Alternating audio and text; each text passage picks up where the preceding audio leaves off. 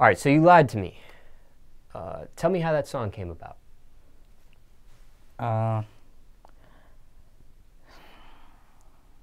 Well, my ex-girlfriend, you know, she played me. Cause like, okay, she had met another dude, and you know, he had wheels and such things that I ain't have. So you know, she was cheating on me, but she kept lying, saying she wanted to cheat and do all this, and you know, etc. But I don't know. I decided to make a song about it. So you made the song, I guess, after the situation happened? Yeah. Okay. After. And what's up with the girl now? Still got a relationship with her? Mm-mm. Okay. Oh. Now, how did the song get big? To be honest,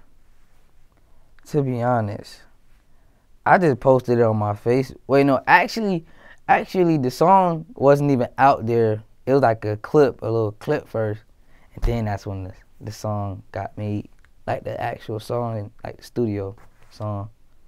But it was like a video. It was my own friend. It was a girl. She like way older than me. Her name Ari, and she wanted me to do a song for her friends and all them. So I was in the back seat, and I did that, and then she posted it and got a lot of shares, and everybody's like, "What a song got," and all this kind of stuff. So I just went to the studio, made the song. We was live in the studio though. So when you say it was posted, where was it posted to? Was it Instagram? Facebook. It was Facebook. Facebook first? Yeah. I had seen the song, that clip you're talking about, on Instagram. So somebody must have posted it. Yeah, somebody. To Instagram after Facebook. And then it started just spreading virally. Yeah.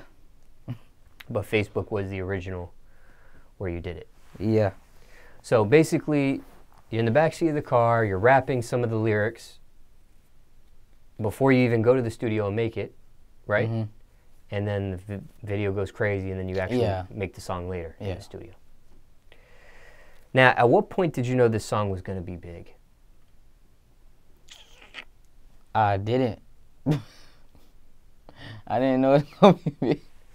I didn't even care about the song. I just wrote it, forgot about it, and just did it for them. Like, and then I didn't think it was going to be all that.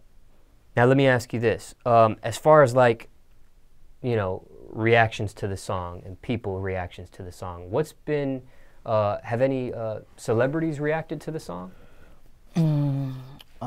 What's been your favorite celebrity reaction to the song?